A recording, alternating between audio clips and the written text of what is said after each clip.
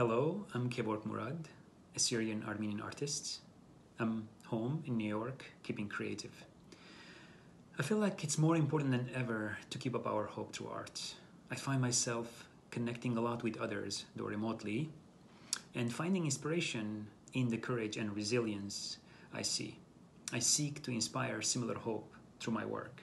And now I would love to create a drawing inspired by a good friend of mine, and he's a great musician who lives in Paris. He's originally from Lebanon.